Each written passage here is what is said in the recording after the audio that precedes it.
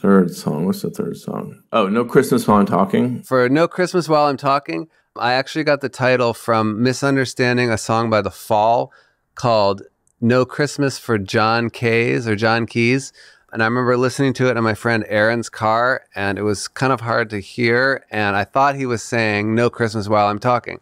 And I thought, wow, that's such a fucking good line. I wish that I wish I thought of stuff like that.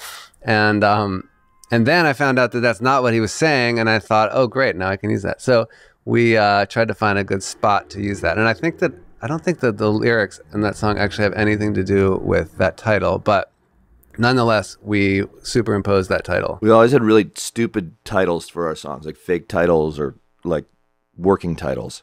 And usually we'd change them to something pretentious, like No Christmas While I'm Talking or something like that.